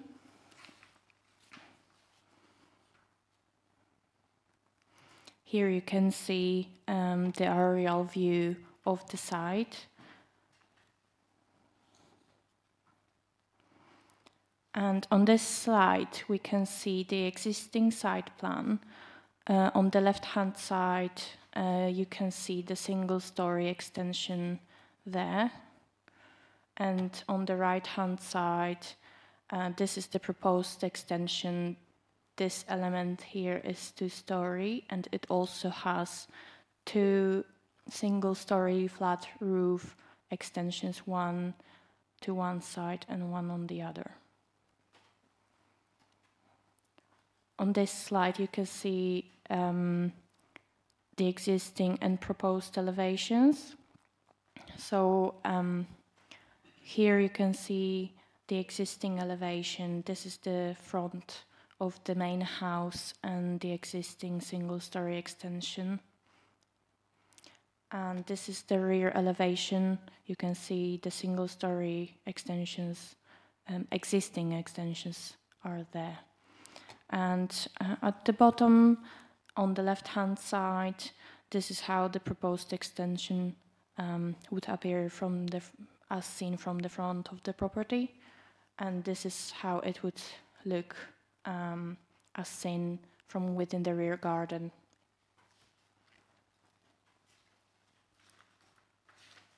Here you can see the site elevations. So this is the existing extensions here, and at the bottom you can see the proposed 2-story extension, and here you can see the flat roof element and the proposed west elevation as seen there with the flat roof element between the main dwelling and the 2-story extension. So this is the main property. As seen from the front, you can see that this eastern elevation would be seen within the street scene. You can see the existing single-story elements there, and the proposed 2-story extension would be visible in the street scene, but not from the unlikely from the other side. This is the existing single-story extension, as seen from within the drive. And this is the existing rear elevation. The extension would be located here. And this is another view towards the rear elevation.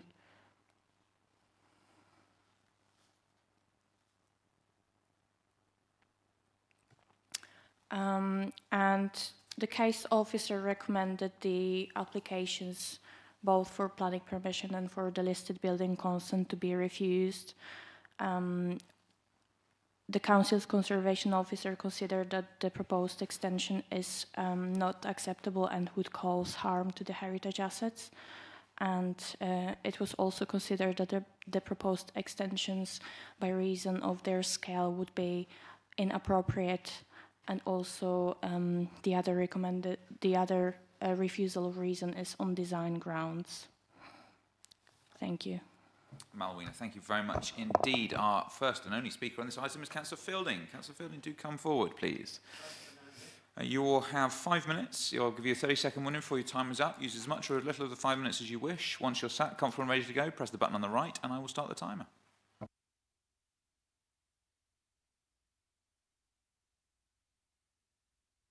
Councillor Fielding, if you're going to speak, would you mind turning your microphone on? And as I said, I will give you a 30-second warning before your time is up. But if I am under time, can you please let me know? I will let you know. Right. The building has been altered and enlarged over the course of centuries. It was built in the 17th century with an 18th century addition, and in the 1990s the property was enlarged again with an extension running at right angles to the 18th century addition. The proposal is to replace the external staircase that runs outside the building, which the conservation officer doesn't like. The new extension will accommodate a passage between the first floor of the 18th century and the first floor bedroom area at the back of the building. The staircase referred to will be enclosed within the extension, and we realigned to give access to the first floor. A new access from the first floor of the 18th century extension is to a new extension will be formed by removing a window. This opening will be enlarged to provide a doorway between the two parts of the building. To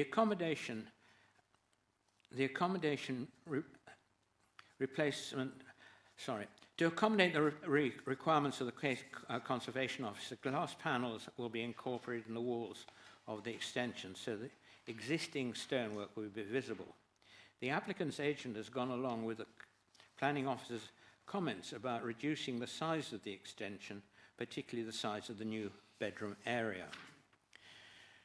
The planning officer states that CS9, the development proposal, will be sensitive to the settings and the existing building form and will reflect the context of the location. She states that the generous size of the garden, that also includes a swimming pool, and overall distance from the neighbouring developments ensures that despite the size of the proposed extension, no neighbouring residents will be impacted on the extension. Therefore, she considers, in accordance with CS9 and 20 of the strategy. However, in her conclusion, she states that the proposals fail to comply with SDP and also CS9 and CS20. With regards to all Grade 2 listed buildings, one must prove that there is less than substantial harm, that the public benefits become important. The NPPF paragraph 7 and the PPG state that anything which delivers economic, social and environment objectives of sustainability development as described in the NPPF should be taken into account. The PPG states clearly that the public benefits must flow from the development and must be of a nature of scale that would benefit the public at large. But those benefits do not always have to be visible or accessible to the public or to all sections of the public to be a genuine public benefit. Thus, less than substantial harm must be considered the public benefits, thus less than substantial harm must consider the public benefits derived from the development. I would therefore argue that the extending the Dean and the building of a new extension meets the above criteria. the social benefits to an applicant that enjoys entertaining and having a number of people coming to stay, the environmental improvements to climate change, improving insulation, and a more easily manageable property. Thus, I ask that this be granted. There are no additional objections apart from one of the parish councillors who has put no reps in, hence one of the reasons why there is no parish councillors coming in support. Apart from that, there are no objections from any of the neighbours. In my view, the extension is 30 seconds.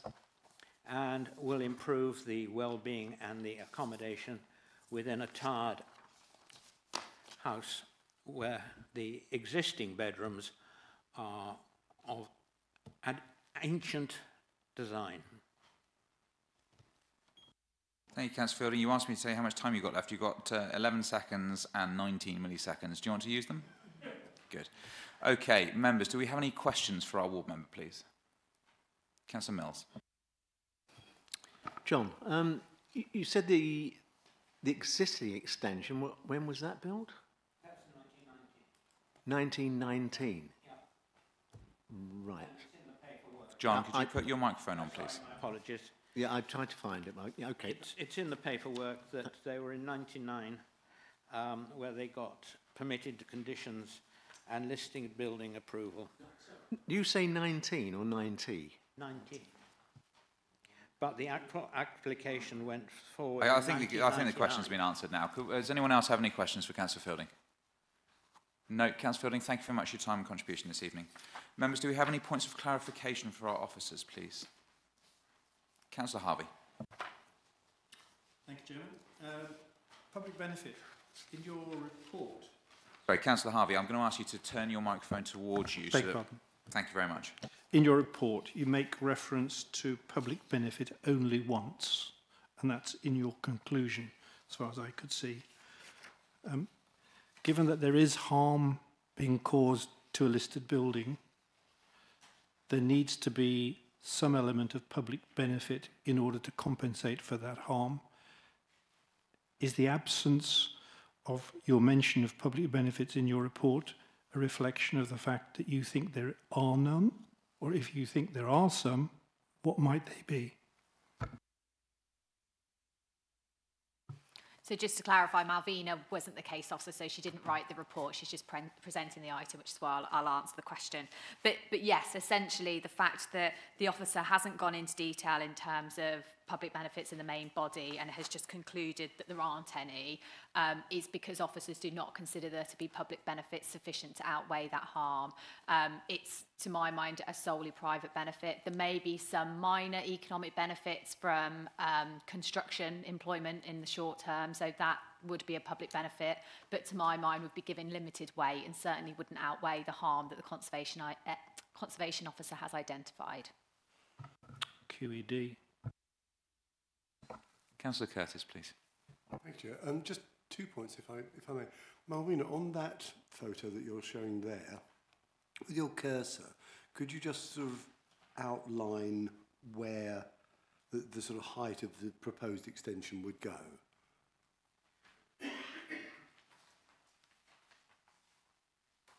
And just a...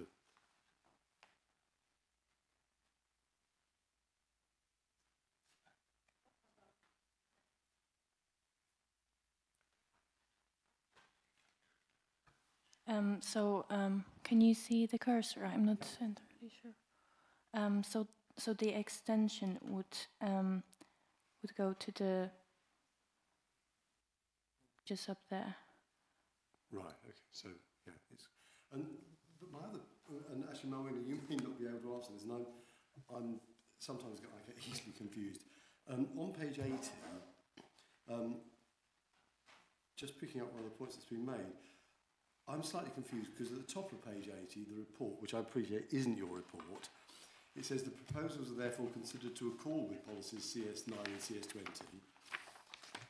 4 or 5 paragraphs further down, it says the proposal fails to accord with policies CS9 and CS20. Now, I know, obviously, different policies are given different weight, but I'm slightly confused by how it can both accord and not accord with those two policies. Can you explain that to me, please? Yeah, absolutely. So policy CS9 includes both design in the visual sense and also residential amenity. So where we're saying at the top of page 80 that it complies with policy CS9, that's in respect to the residential amenity aspect. So we think the impact on residential amenity is acceptable. Where we're talking about a conflict of CS9 in the conclusion relates to the design impacts, which are considered to be unacceptable, and that's further set out, and the reasons for that set out are in the design and distinctiveness section of the report on page 79. So we're basically saying we don't think the design is okay, but we think residential amenity is. So there's a partial conflict, partial compliance. Thank you for that excellent explanation. Thank you. Thank God Alice is here, that's all I can say. Any other questions for clarifying members? No, let's move to debate. Who'd like to kick us off? Councillor Harvey, please. This is, to me, absolutely straightforward. This is a proposal which causes harm to a listed building. We have a statutory obligation under the 1990 Act to take that into account. The officers have not provided any discernible public benefits to offset this harm. The application cannot receive my support. Just to be clear, that is a proposal to refuse. A proposal to refuse. Thank you very much. Councillor Eden, please. Thank you, Chair. Yeah, the plan is to replace or part of a beautiful house with another beautiful looking house. However, I don't see any public benefits. The conservation officer, in their professional opinion, judges it to be harmful and overly dominant. And if it wasn't listed, I'd love it, but we need to treat these things as antiques. So I'm happy on this occasion to go with the officer's recommendation and second Councillor Harvey. Fabulous. Thank you very much. Councillor Curtis? No? Anyone else? In that case, let's move to a vote. The proposal is... now, I want to be absolutely clear, this is on the FUL, and we'll come to the LBC in a second. So, on the FUL, the proposal is to refuse in line with the officer's recommendation made by Councillor Harvey, seconded by Councillor Eden. Could I have a show of hands for those in favour of refusing, please? That is unanimous. So, committee therefore resolves to refuse application 2202-408 FUL. Now, on the LBC, Councillor Harvey, can I assume that you are prepared to propose a refusal in line with the officer's recommendation again? Correct. And Councillor Eden to second? Of course. Marvellous. Unless anyone else wants to say anything, we will go for a vote. So, again, proposal is to refuse in line with the officer's recommendation made by Councillor Harvey, seconded by Councillor Eden. Could I have a show of hands for those in favour of refusal, please? That is unanimous. The committee therefore resolves to refuse application 2202-409 LBC. I don't believe we have any urgent business. No, in that case, members, thank you very much for your time. Officers, thank you for your time contributions, and of course for all our speakers as well. We'll see you in a couple of weeks. Thanks very much.